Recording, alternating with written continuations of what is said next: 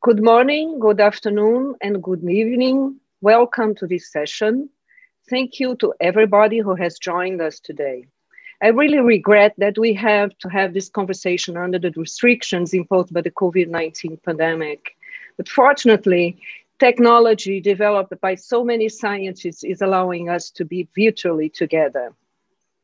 My name is Claude Pirmez, and I am the program manager for Grand Challenge Brazil. I am delighted to be the moderator of this outbreak session, together with Karlee Silver, who is the co-CEO of the Grand Challenge Canada. And we'll explore how the Grand Challenge model can promote to reducing systemic gender discrimination and inequalities in health. Despite the recent efforts to promote gender equity, women still represent less than 1/3 of the world's researchers. They are underrepresented at the higher academic ranks, accounting for less than 1/4 of leadership positions. We had, however, a shed of light at the beginning of this month. Andrea Guest, selected as one of the Nobel laureates in physics, and Emmanuelle Charpentier, together with Jennifer Doudna, shared the Nobel Prize in chemistry. The current pandemic, however, is making women's productivity, even in science, lower as compared to the pre-pandemic period.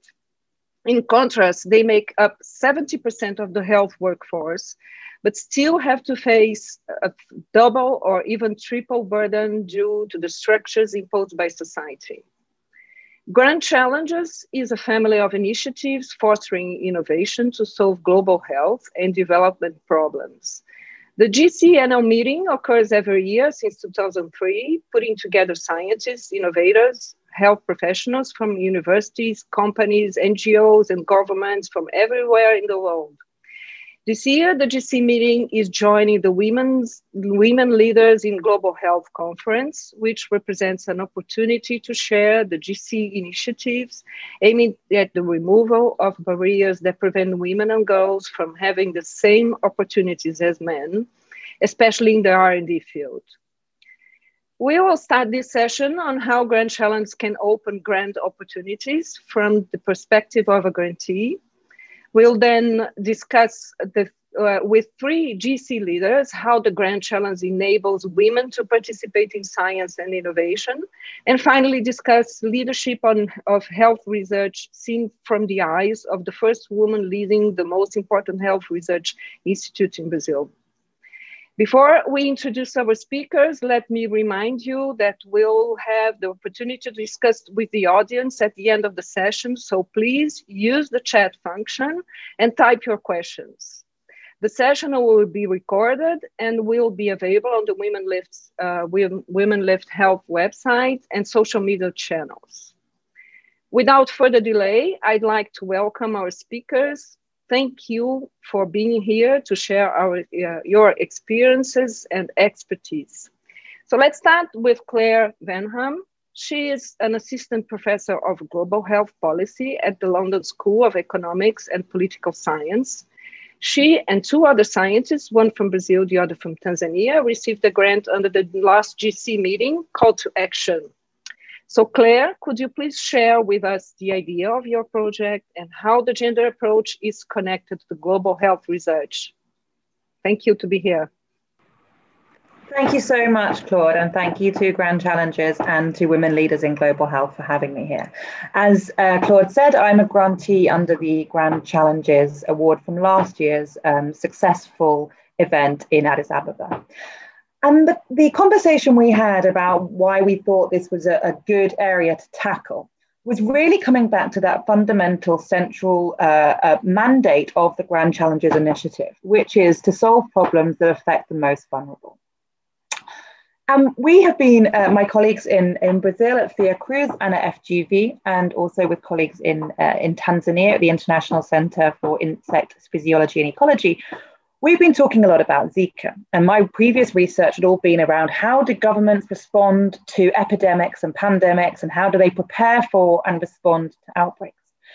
And through our work in Zika, it became really apparent that women weren't part of the conversation. And that really surprised us, because women were visibly the most affected by the Zika outbreak. We saw, obviously, everyone can remember the pictures that were all over the front pages of newspapers of mothers cradling babies born with microcephaly. And we were wondering, well, if they're so visible, they must be being considered by policymakers. And with our policy analysis hats on, we did some policy landscaping and mapping of what policies were going on in Brazil and in other countries of Latin America to respond to it. And these policies really hadn't been gender mainstream, so they hadn't been considering women. They've been considering infections as if men or women were affected in the same way. And that led us thinking to one further step of analysis on from that, which is there's a difference between a woman being infected with an outbreak or with a particular virus or pathogen and being affected. And these are very different notions of what's important when we think about outbreak policy. So we need to move away from simply just counting cases and counting the epidemiological or clinical manifestations of the disease. But we really need social scientists like ourselves to think about, well, what are the ripple effects of this? Now, obviously, in conversations around Zika and women, the ripple effects were huge, right? We saw conversations around who's able to access reproductive health, for example, or if governments are asking women to delay pregnancy, postpone pregnancy, if women themselves, even without being in a country where governments had asked people to postpone pregnancy, felt scared, didn't feel like it was the right time to have a baby, were they able to do that? That's a very, manifest way we see these effects of outbreaks on women. But we also were able to detail through qualitative research a lot of the unpaid care that women perform in implementing policy to respond to outbreaks such as Zika. So we can see that in the Zika outbreak, such as, who's looking after the children that are born with these lifelong conditions? And it tends to be almost universally women, right? We've seen a lot of men abandon their partners. But what we also saw was a lot of unpaid labor and domestic labor going on in the vector control to try and minimize the spread of the disease.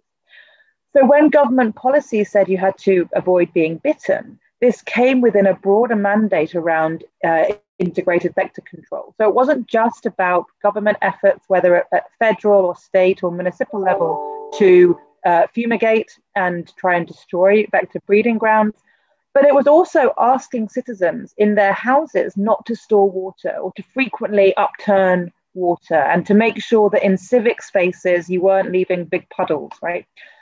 And so this was creating additional labor, right, for people to do all of this beyond their day job.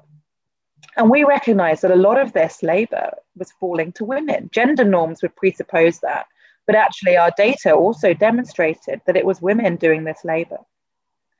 And so this was the starting point of our conversation for our Grand Challenges grant, which is how do we recognize all the work that women do in vector control, right? How can we try and recognize this and make sure that policymakers recognize that when they are implementing vector control activities, they really need not just community buy-in for the acceptance of the intervention, but you need women to buy into it, to actually agree to do a lot of the labor, because a lot of it assumes free labor. So we wanted to turn it on its head. And so the question we pose, and we're in the initial months of our grant at the moment, but the question we're posing is what happens if you turn it on its head? What happens if you mainstream these policies and you put women at the center of them? And when you recognize all the work that women are doing, both in vector control, but also how we're just looking at arboviruses in our research, but how do arboviruses affect women differently as well? And the downstream effects of whether it's a Zika intervention, a Zika infection or a dengue infection, how can we try and understand from the women who are performing this labor about how it affects their lives?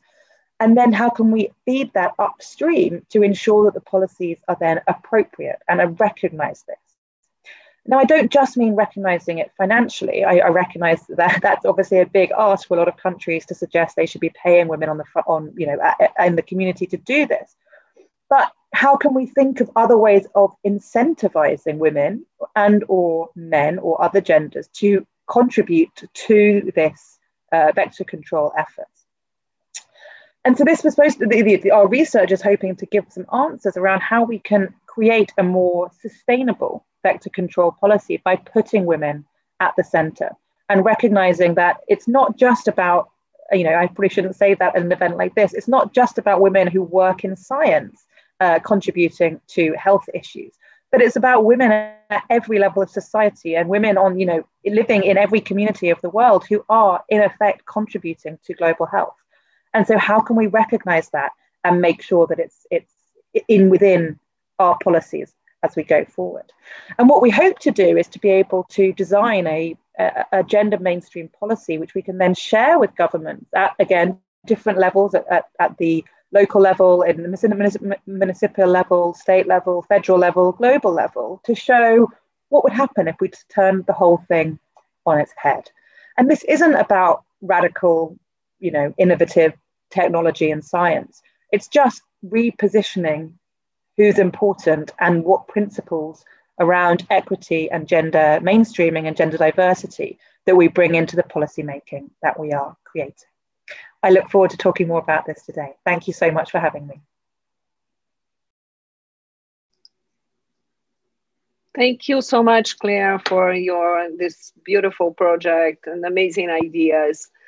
So let's switch to the other speakers. It is a real privilege to have 3 GC leaders with us today, giving different views about the gender dimension involved in this pandemic and on how the GC family is contributing to improving gender equality. So let's start with Moses Alobo, who is the program manager for Grand Challenges Africa at the African Academy of Sciences. So Moses, my question for you is how GC Africa can contribute to addressing gender inequalities? And can you give us some examples? Absolutely. Thank you, Claude, and thank you all for having listened, to me. I was very excited when I discovered that I'm a male ally in this particular conference. So I'm going to share with you a little bit about what we do in Grand Challenges Africa. I'll start with sort of like an embarrassing note, because at the moment of the 84 different grantees that are there within our portfolio in Grand Challenges Africa, 25% of them only are women. So the question is, what is this that we are doing to actually promote women innovators to do more? So one of the interesting things about the Grand Challenges model is that we do not go for arbitrary age limits and arbitrary academic limits. So for example, saying that you must have a PhD at 25 years old or 30 years old, which definitely will discriminate against women. But what we say is you should be suitably qualified to deliver your work. And I can tell you there's no shortage of role models once you just put that very simple criteria for implementation of innovations. So for example, we've got Iruka Okeke, a drug discovery scientist working out of University of Ibadan, who's done quite well with her work on diarrhea and E. coli. And then, of course, we've also got another cutting-edge scientist, Oslem Bishop, who uses modern computational biology for drug discovery. So, I mean, if you think about it, sometimes even just some practical aspects or practical problems or questions can actually be answered better by women innovators rather than male innovators. And I'll give you an example. So we've got one of our innovators, Christine Musimi, who's looking at maternal depression in one of the counties here in Kenya. And if you think about it, maternal depression being the problem can be a little bit challenging for you to understand if you've never, sort of either experienced it or connected with someone who's experienced it. It can be quite a challenge. And I always say that we are glad to have Christine Musimi doing that piece of work that she is doing. And then, of course, there is the issue of trust in science.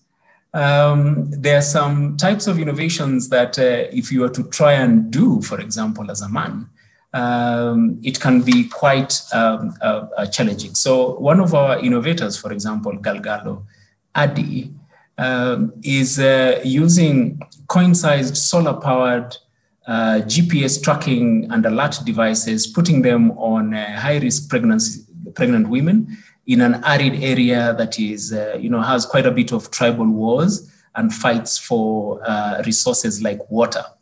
Now, if you're from that community, and of course you're a man, and then you attempt to actually do such kind of a research that starts to map out areas of highest likelihood of placing, for example, health centers or dispensaries that can be able to reduce the maternal and neonatal mortality that is usually seen in these kind of areas, you will definitely get some form of a pushback. So that particular trust is a chance that we do not take for granted.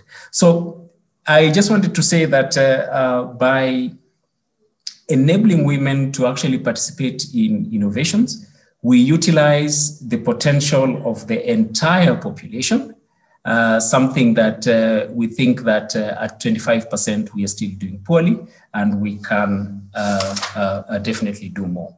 So just something small on the work environment.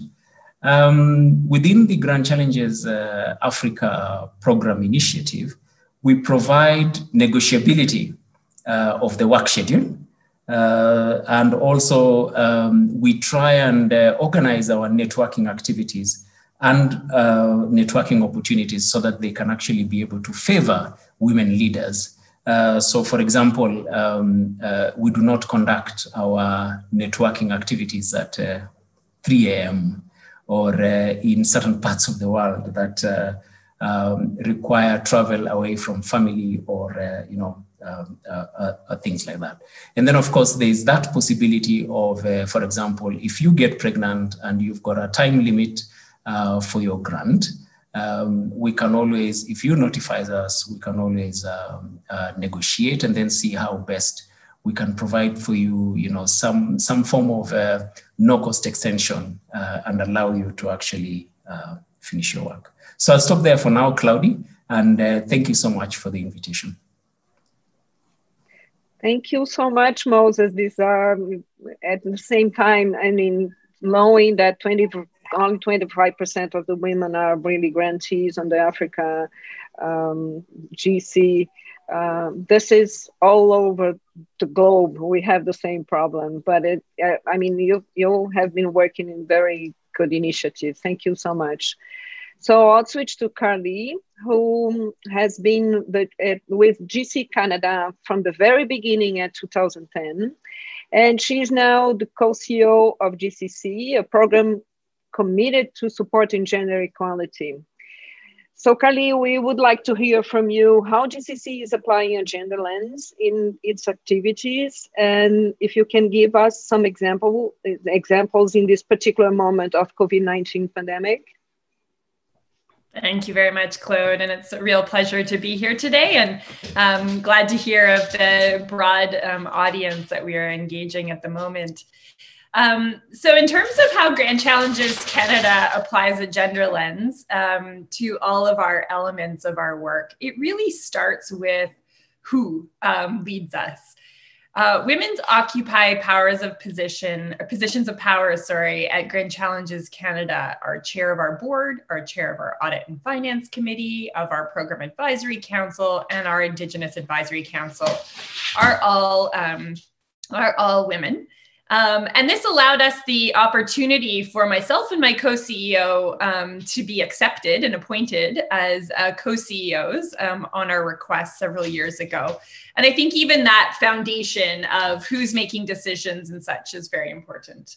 In these day and ages of living at home, I'm just going to let my dog out. One moment. Apologies for that. Balancing life and work here. Okay. The other thing I would say is that right now we are fortunate, being in Canada, that we have the Canada's Feminist International Assistance Policy that really gives us cover to focus on barriers around gender equality, and we are absolutely taking advantage of this. This goes to really when we're talking about what types of things we want to fund.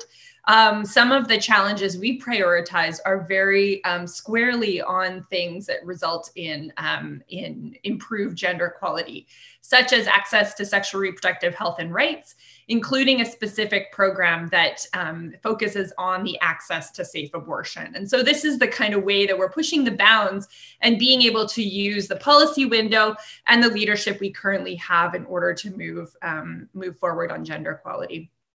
The first focus of our Indigenous Innovation Initiative, which is our newest area of work, is focused on improving gender equality and privileges and centers First Nations, Inuit, and Métis ways of knowing and being to amplify the voices and stories of Indigenous women and two-spirit, lesbian, gay, bisexual, transgender, transsexual, queer, questioning, intersex, asexual, and non-gender conforming sexual identities. And these identities play a critical knowledge keeping role within many Indigenous communities and are also core in actually revitalizing Indigenous economies and path to scale. So we're actually really using this concept of different genders to really bring to the fore some knowledge that because of colonial actions and such have been really buried to the detriment of all of society, we believe. And so our challenge right now on that is to surface that knowledge and those leaders in order to make sure that we're going forward.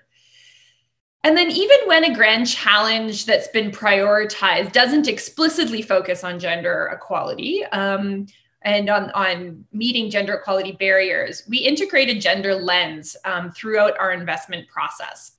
And so what this really looks at is considering potential funded innovations through a variety of different gender frames or lenses. So for example, is the novel product and service inclusively designed with women and girls and other marginalized group in mind as customers or users and throughout the value chain? Are women well represented in the leadership and governance positions that surround that innovation? And does the organization have gender inclusive policies like the ones that Moses was referring to around maternity policies? What is the social policy context that this innovation would operate in? Are the norms and the broader contextual challenges and barriers to gender equality being considered and being pushed a little bit with this innovation? And so what we really look to do with our approach is to meet innovators where they are at in terms of their own developmental stage and funding and leadership capacity and context. We expect innovators to be open to engaging on gender, but by no means do we expect them to be experts in this way of thinking to start.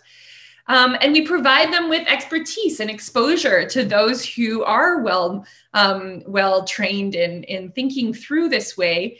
And actually let them take the parts of it that really resonate to their work and resonate to their to what makes sense.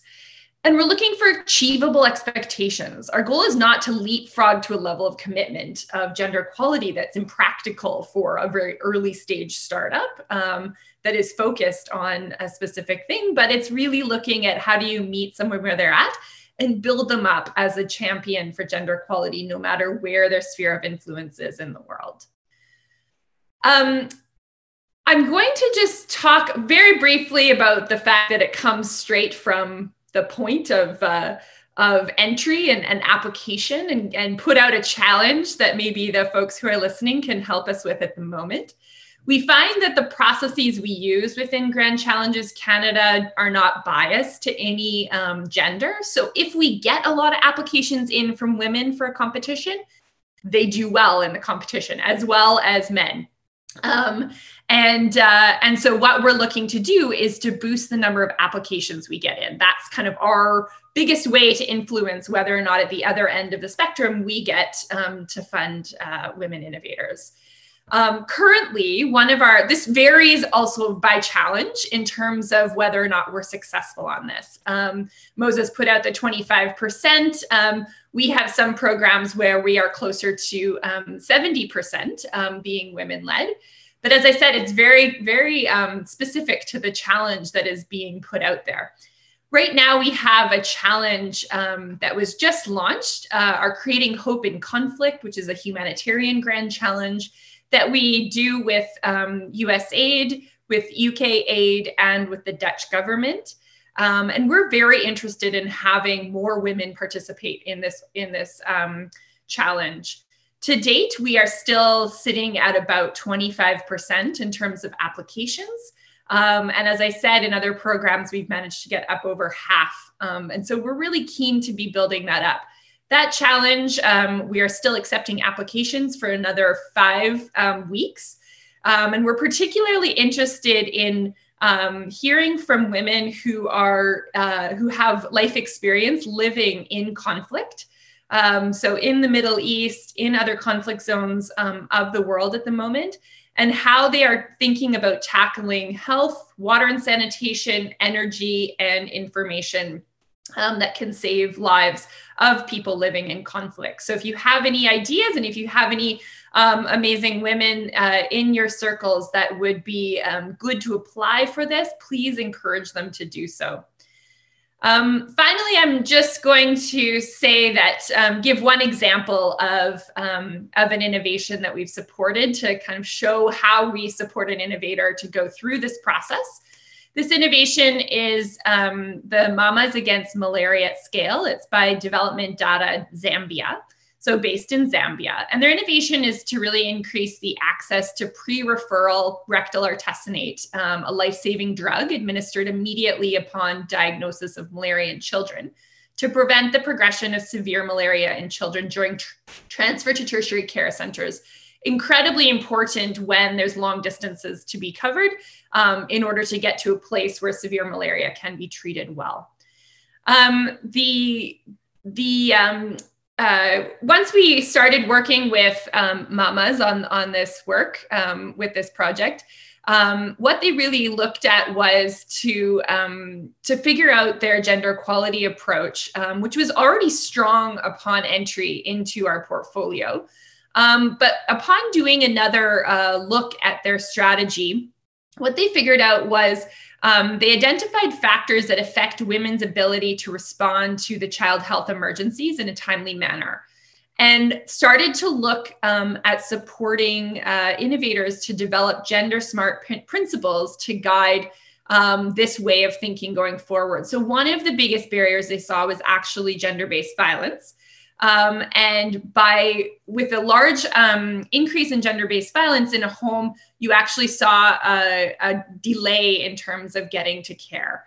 And so now what was started as a malaria intervention now has incorporated elements of addressing and tackling gender-based violence within the home in order to achieve the goals of saving and improving the lives of young children who develop malaria. So that's an example of where these, often it's types of questions that we are having our innovators reflect on that open up new avenues to actually doing our jobs better and making sure that we're achieving the types of goals that have been laid out in the Sustainable Development Goals much more efficiently. I'm going to leave it there and pass it back to Claude. Hey, thank you, Karlee. These are very good examples, and we know that it's a way. How can we change this these norms and these stereotypes? So thank you very much for your ideas. And our next panelist is Kedest Tesfagiorgis. it is a real privilege to have our Deputy Director for Global Partnerships and Grand Challenges, Discovery and Translational Sciences at the Melinda Gates Foundation. That's quite a title. Kedest has been tirelessly working on building collaborative networks and long-term partnerships and is responsible for the GC annual meeting. Kedest, thank you so much to be here. And we would love to hear from you about the role of the GC platform as a tool for partnerships and how this model can help to engage and empower women scientists.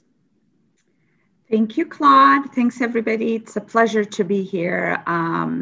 So you will start, for those of you who are not familiar with the Grand Challenges program, you're going to start hearing the same theme, right? So there is this sort of what do we do? It's really engaging the world IQ to tap into creative thinkers to solve some of these big problems that are affecting society, and big problems like, for instance, infectious diseases that are affecting women and their families. As you go out and you start developing these applications and you solicit requests for proposals, both Karlee and Moses gave really good examples of, you look at your portfolio and you're not doing well, right? Because your portfolio is not balanced. For us, it was in every single way. It was by geography, we weren't doing well. There was just a really good section of the world that was well represented, but then we weren't doing well in the majority of countries. We weren't doing well in terms of perspectives and trainings, and obviously, definitely we weren't doing well in gender. So you start looking at your own models and your own way of doing business, and as you try to change the dynamic. So we've designed a program about 10 years ago called the Grand Challenges Exploration, where we decided to lower the barrier of entry, which means you don't need a 10 or 15 page application. All you need is a 2-page application. Make it a little easier for people to participate. My favorite one is conducting blind reviews. And this went to the core of our problem. And one of Moses' main point that he mentioned was, when you start saying, I'm not looking at your resume, I'm looking at your creative thinking and your innovative ways of solving this problem that the world is struggling with, and your ability to execute, right? So then you take out this issue of a virtuous cycle where if you don't have a long resume, you don't get investments and grants, and you cannot build your resume if you do not get grants and get that first chance. So it's sort of a virtuous cycle, and often women are affected by it. Young women are affected by it. So we really try to challenge ourselves as on an ongoing basis to look on not just the what we do, but how do we do our jobs, and are we really being enablers of these programs? So when the innovators are working, are we taking off a lot of the barriers that they're dealing with? So, the good news is it works, right? We started looking at a growing footprint of our grants are going to different institutions. Slowly, we're making headway into our gender lens, where we're absolutely not there yet. We're about a third of our portfolio are led by female and women leaders. Then now we're starting to say, okay, let's continue to make the improvement, but we're also looking at how do we support and how do we bridge the gap in science and science leadership, including the gender gaps, which we're talking about. You may have seen a piece that Melinda Gates wrote a few months ago around gender inequality vis-a-vis the current epidemic. And one of the things that she says, well, obviously it's affecting women and girls in large numbers, but she also made a really nice case to say, well, women are not just victims of a broken world. they can also be architects of a better one. And that really resonates with me. So us as supporters of innovators and investigators around the world working on the science, we're really looking at encouraging women-led organization and projects led by women, requiring ourselves and of our partners to have matrix of success that includes new ways of measuring gender equality and empowerment of girls and women in the work they do. Continuing to design programs that allows new people and yes, women, and new ideas just in general to come. Just yesterday in one of our meetings, we announced the start of a fellowship programs. For now, we're focusing it on Africa and India, but it's really targeting emerging scientific leaders to become really innovation champions in their communities. And they're already there. They just need a little bit of their support. And we've committed that 50% of that portfolio is going to be and women. And I will do everything in my power to make sure that we get there and we surpass that 50% margin. So the world has the Sustainable Development Goals. So SDG 5 is to achieve gender equality and empowerment of women and girls. But having equity is not just a goal in itself, right? Women as agenda setters is, because we know in each of our families, I'll tell you in mine, that my mom was a pillar of our family. But when we make women agenda setters, they don't just benefit themselves, they benefit their families, they benefit their communities, and everybody wins. So supporting key institutions with strong women leaders to do the work now is probably one of the best strategies to scale gender equality in every sense. So we have a long way as a community. We're learning, we're supporting each other. We've got some fantastic women here on this panel. We've got incredible men allies, such as Moses, who himself has a staff of fabulous women. So it's not just the grants and the investments we're making, it's also looking within our teams, within the organizations that we're leading, on how we're providing opportunities for women to really reach their full potential. So I will stop there, but I am incredibly inspired by a lot of the conversation we're hearing. So encouraging and supporting and enabling more brilliant women, which they are everywhere. They just need a little bit of support to get out of where they are. To join our mission is how we guarantee that women are, as Melinda has said, architects of a better world we seek, that we seek. So I'll stop there and give it back to Claude. Thanks. Thank you so much, Kedest. Yeah, I'm really proud to have you, in this leadership position. It's really a good thing to have you there. Thank you. So our last speaker is Nisia Trindade. She's the head of the Oswaldo Cruz Foundation, known as Cruz. It's a 120 years old research institution with more than 10,000 working people. Nisia, the world is facing unprecedented changes due to the coronavirus pandemic, and you are the first woman leading this centenary health research institute. How do you see the role of women scientists at Cruz in addressing the pressing needs of the COVID-19 pandemic? Okay, thanks, Claude. It's a pleasure, my pleasure, to share this session with you, Claude, Claire, Moses, Karlee, Kedest. It's very important for me to be here and share some ideas and some information about gender equity and in science. Well, I think that pandemic challenges us to think deeply about gender equity. Women, especially in Brazil.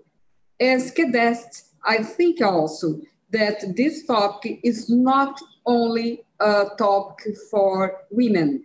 It's a topic for women, men, for all societies. Gender equity is an essential topic for democratic agenda in all countries. Women are majority in Brazilian population and in higher education in the country, according to the Brazilian Institute of Geography and Statistics. However, career promotion bumps into the so-called glass ceiling, the invisible barrier that prevents more women from growing the profession and reaching higher positions. Kedest mentioned now the problem of the portfolio, and I think that you have to deal seriously about this question. In Fiocruz, we have been working to change this movement, but we still have many challenges to overcome. As Claude mentioned, I was the first woman to be president in 120 years of the institution, and today women already make up more than 50% of our workforce. We also have around 51% of male leadership in research groups. Nevertheless, women still do not occupy most of the highest position. In our deliberative council, for example, which is the highest body for formulating and conducting institutional development policy, women represent only 1/3 of the members. So we have a very hard work to do. In October 2019, Fiocruz launched the internal call More Girls at Fiocruz, which aims to encourage and strengthen the fundamental role that women play in the areas of scientific and technological research. We are changing for evaluating better the resumes just to have good results and better results in terms of gender equity in science. Specifically in terms of Claude's question, facing the current emergency, Fiocruz's commitment to be a strategic public institution for health and to strengthen the national surveillance system. Fiocruz is working now front to respond to the pandemic, from diagnostic with the production of kits and analysis to research, clinical trials for medicines and vaccines, communication, education, and also trying to develop the vaccine here and produce the Oxford AstraZeneca vaccine. Is a very important work in our institution. As in the Zika health emergency, women emerged in the institution's actions to fight the pandemic. I'd like to highlight the work carried out in the laboratory of respiratory virus and measles at the Oswaldo Cruz Institute, which is a reference in the country for diagnostics and also a WHO reference laboratory for COVID-19 in the Americas. Under the leadership of Melinda, this laboratory developed a very important job of training other laboratories in the 27 Brazilian states and Latin America. It is also worth mentioning the work of Valdir Veloso, director of our National Institute of Infectious Diseases, Evandro Chagas, which already Fiocruz reference unity in the area of clinical research and specialized care in infectious disease. We have also built a hospital center for the COVID-19 pandemic, and it is a very important institutional initiative. At the same field of clinical research, since Zika epidemic, I would like also to mention Patricia Brazil, important role, and besides her, many other researchers who face with Zika pandemic. I would also like to mention Priscila Soares, Deputy Director of Management and Marketing, and Rosane Kuber Guimarães, Director of Quality of Biomanguinhos, our Institute of Technology and Immunobiologicals, where we have the production area for diagnostics and for vaccines.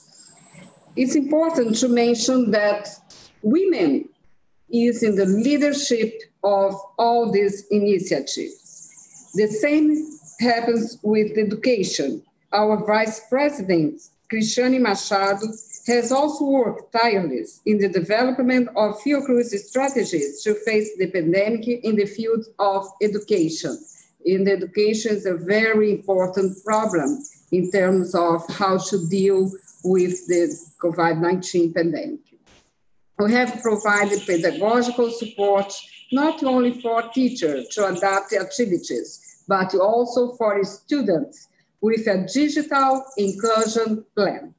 We know how unequal Brazil is, and these inequalities are expressed in the education. The same we are dealing with our School of Technical Health Techniques, with the leadership of Ana Keila Stauffer. It's also important to highlight the work in other centers of Fiocruz in all the Brazilian regions.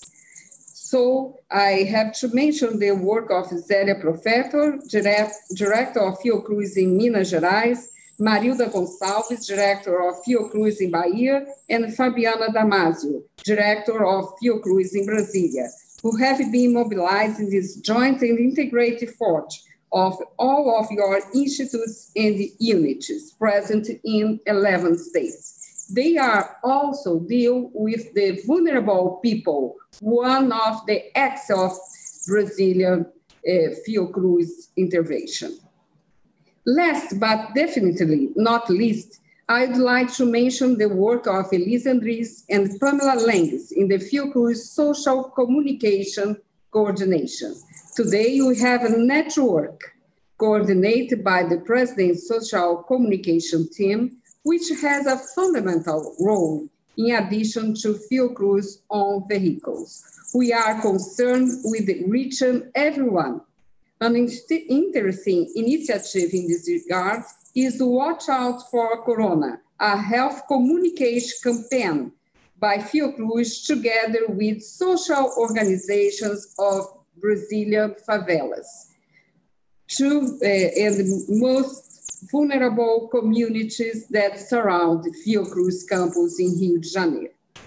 Our materials are assembled based on residents' questions collected by partner community organizations. So, research, vaccine, diagnosis, assistance, and also the work of vulnerable people, not for them, but with them. And we have a very important initiative led by Claude Pirmez. I have to mention you, Claude, the initiative Inova Fiocruz, a very important program for induced with calls our researchers to think about innovation and the specific activities dedicated to COVID-19. All of these initiatives became viable due to our role as a science, technology, and health institute linked to the Ministry of Health. But we have many other partnerships. And I would like to mention the important partnership in the great initiative Grand Challenges. All this is possible with the work of these remarkable women scientists. I'd like to thank all these teams, all the women scientists in our institution. Thank you very much. Thank you, Nisia, so much for your words and, telling us about all these women working at Fiocruz and facing the COVID-19 nowadays in these days. So I'll pass to Karlee. I think we have some Q&A, some questions from the audience, and she's gonna lead this. Thank you very much, Claude, and thank you to all the panelists who shared your insights and hopefully gave a perspective to the audience about how the Grand Challenges is enabling women and gender diverse thoughts to be infused in the work that we're doing. I would love to put some of my fellow panelists on the spot. I'm going to actually go to Nisia first and just ask her to very briefly tell us about what, how does it feel to be leading a large institution in the way that you are? And more specifically, what about you being a woman? What do you bring unique to that position? So Nisia, can you come back on and address that question? Thanks, Karlee. So very important question. As a woman in Brazil, and a woman, a social scientist, the first social scientist also at Cruz, I have to deal with many prejudices, of course. And I think that my field today is a feeling of commitment of our community.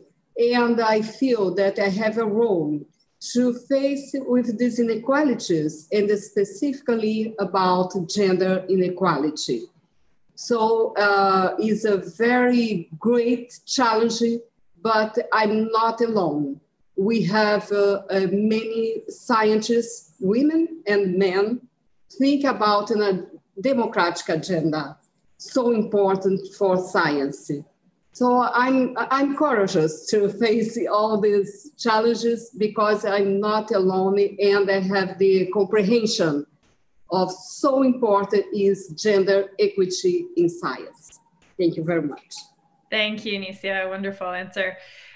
We did get one question in from one of the audience members. I'll just read it here, and I'd love to have Moses and maybe Claude in your position as well, as leading a funding organization, to give a thought on this.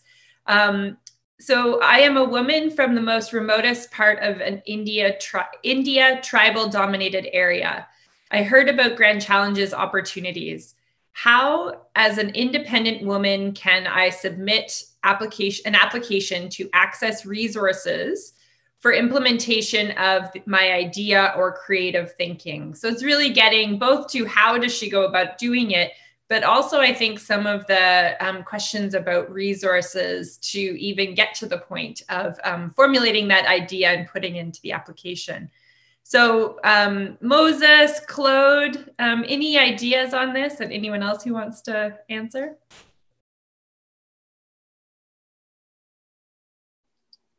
So I don't know if Moses is there, but as Kedest said, anybody can apply. So it's a blind review. And this is the great thing about this. And this is a very important lesson we had here in Brazil, is to see that this blind review really gives the opportunity for young women, young people, not being a big scientist and a leader of it's just have a good idea and apply it, and you have the chance, and the chance is there. And so we saw this in Brazil with our application, and it's really great to see that. We have great stories on that. So do apply. Absolutely. So I also agree with Claudia there that the application process is usually very simple. And normally within Grand Challenges Africa, we usually do not mark the English or French, or how excellent or how good you are in your grammar.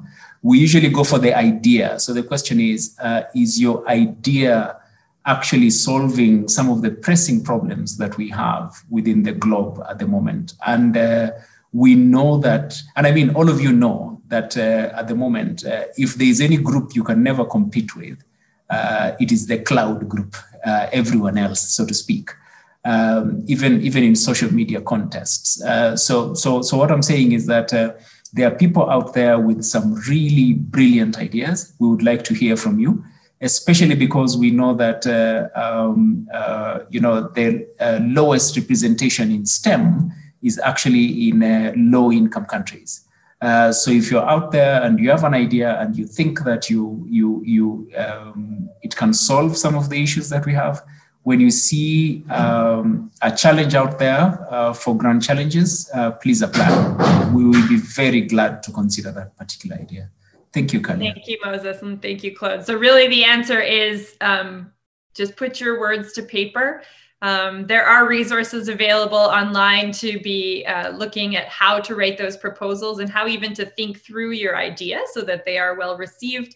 And some of the competitions, you would get feedback on your idea as well, which could help you in future. So apply and don't give up would be my answer to that as well. So we have wound up. We are run out of time.